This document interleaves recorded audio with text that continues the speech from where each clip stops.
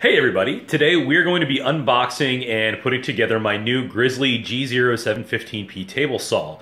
We're going to be doing the basic installation and we're also going to be converting it over from 220 to 110 power. So come on, let's go put together my new toy.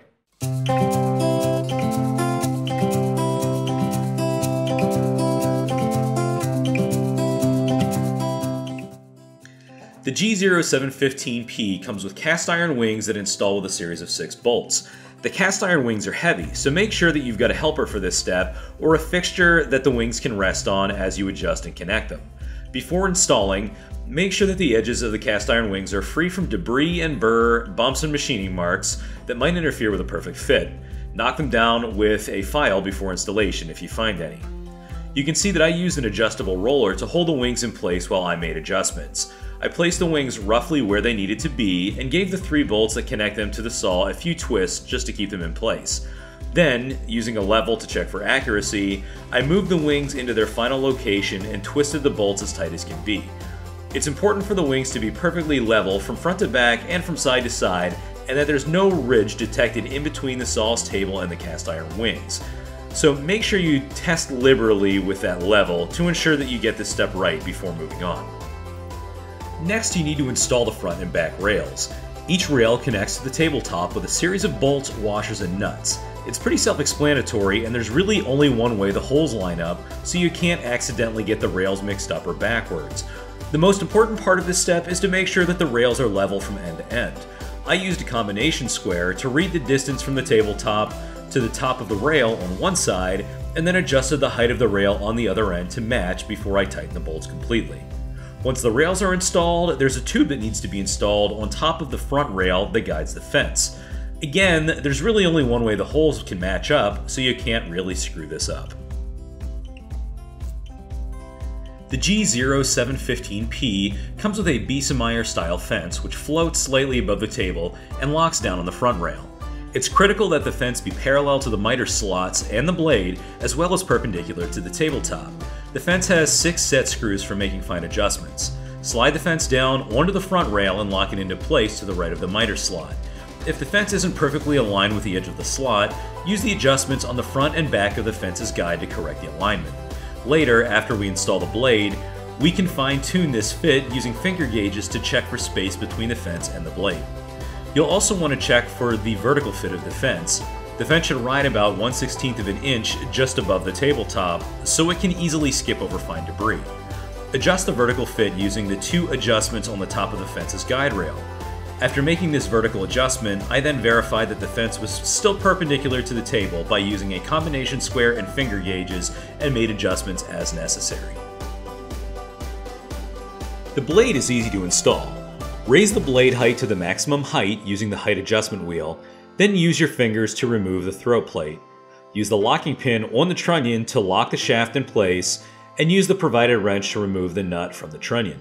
Drop the blade in place, screw the nut back onto the trunnion, and lower the blade back down. Installing the blade guard or the riving knife is easy too, and you don't even need to remove the throat plate to do it. The rear of the throat plate provides an opening to get at the spring-loaded pin that locks the guard in place. Pull back the locking pin, drop the blade guard into place, and release the pin back into position. Grizzly has made switching the blade guard in and out so easy that woodworkers might actually use it. The G0715P comes pre-wired for 220 volts. Since I don't have 220 power out in my shed, I had to convert my saw to 110. Unfortunately, the video of that process didn't turn out so great. Fortunately, Grizzly has made it really easy, and the instructions are in the manual. You snip off the plug and replace it with a 110 volt 20 amp plug. Then you open up the wiring compartment on the side of the motor and rotate 2 jumpers 90 degrees to the left and to the right. Finally, you replace the breaker on the side of the switch with a $10 part you can purchase off their website at the same time you buy your saw. It's all in the manual, and you can easily convert your saw over in about 10 minutes. Alright, so I just finished setting up the saw. The first thing that I ran into, which was not a big deal at all, was that when I turned the saw on, the blade wouldn't move. The motor ran just fine, but the blade would just stay in place. I could see it like kind of shimmy a little bit when I turned it on. And I immediately realized that the belt just wasn't tensioned enough, and that's a real easy change on this. Basically, you come over here, you open up the cabinet, there's a set screw right there that holds the motor in place, and you loosen that set screw, you hold the motor down to tension the belt, and then you tighten it back up. So that solved that problem. Now I'd like to tell you a couple things that I really like about this saw, just first impressions. First thing is it actually came with two different throat plates, one for a straight cut and one for an angle cut, or actually it would be great for dado cuts as well.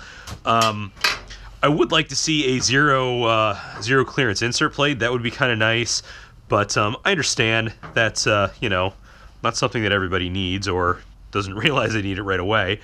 Some things that I really like about this too is that it comes with not only a pretty robust blade guard, okay, but that blade guard has a really simple in-out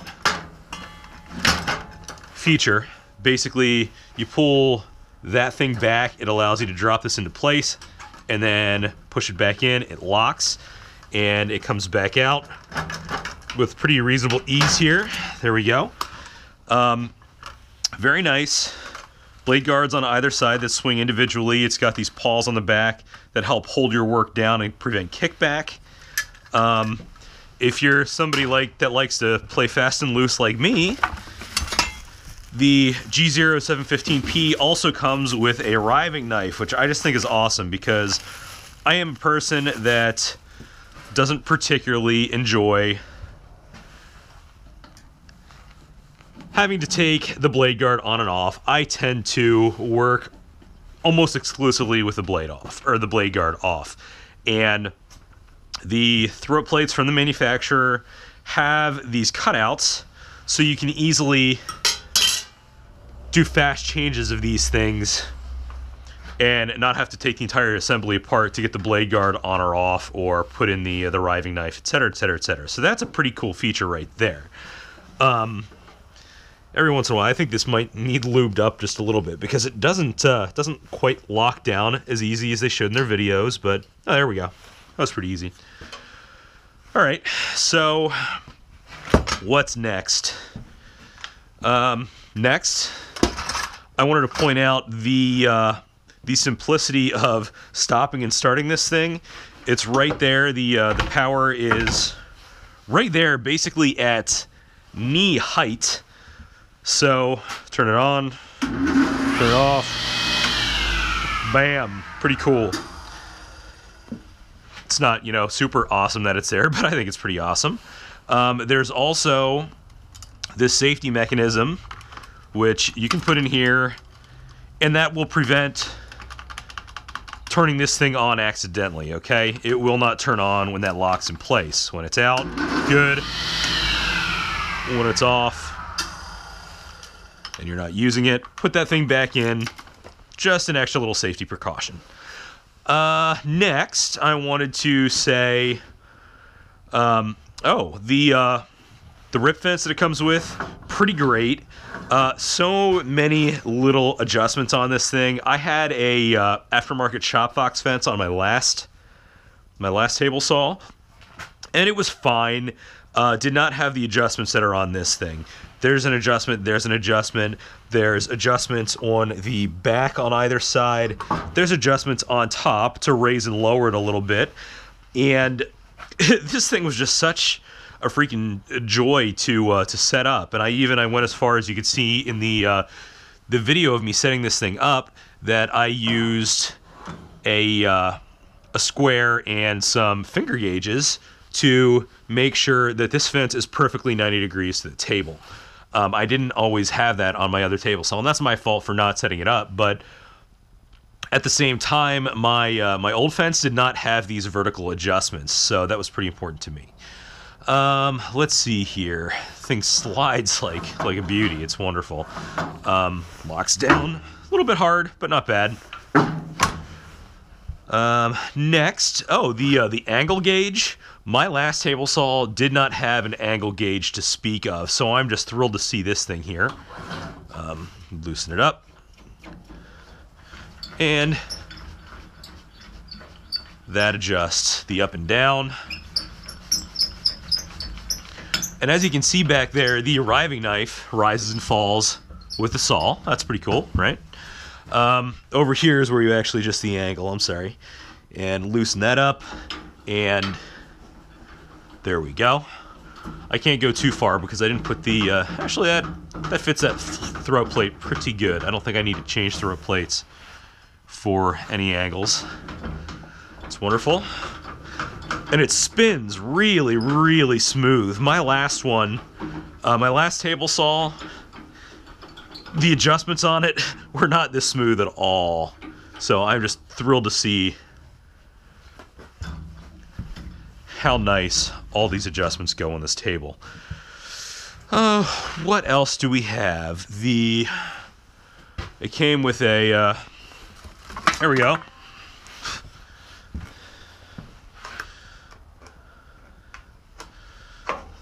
This miter fence.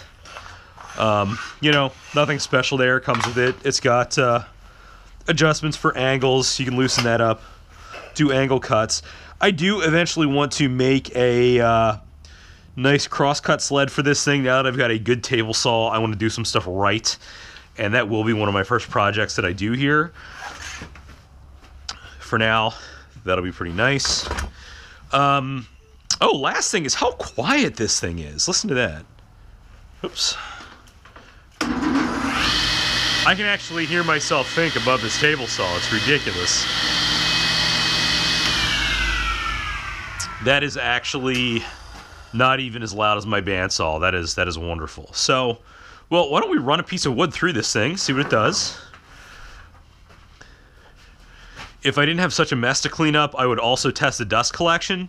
There is a dust collection port on the back of this saw. Or on the side of the saw, I'm sorry, there it is. It'll hook up to a 4-inch dust collector hose, which is what I've got over here on my Grizzly dust collector. I can't wait to see how that thing performs, because that's one other thing with my old table saw. It had no dust collection to speak of, and the thing just made a nasty mess all the time. All right. He looks reasonably straight. Let's just try and, you know, do a quick rip cut, see what happens. Make sure this table saw doesn't blow up because I'm inept at, you know, following instructions or something. All right. We'll cut that off. How's that? We'll just, there we go.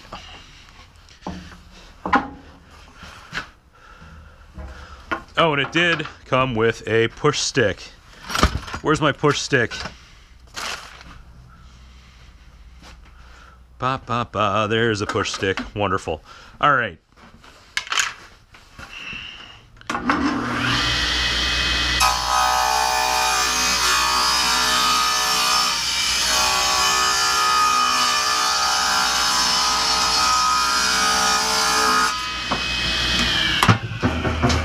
Wow. I love it. Holy crap. That is the best. What else? What else do we have to talk about? What else? I know there was something that I wanted to point out about this saw. Oh, yeah, actually, it's the freaking manual. The manual for this thing is delightful. If you go through this, in addition to all the obvious stuff,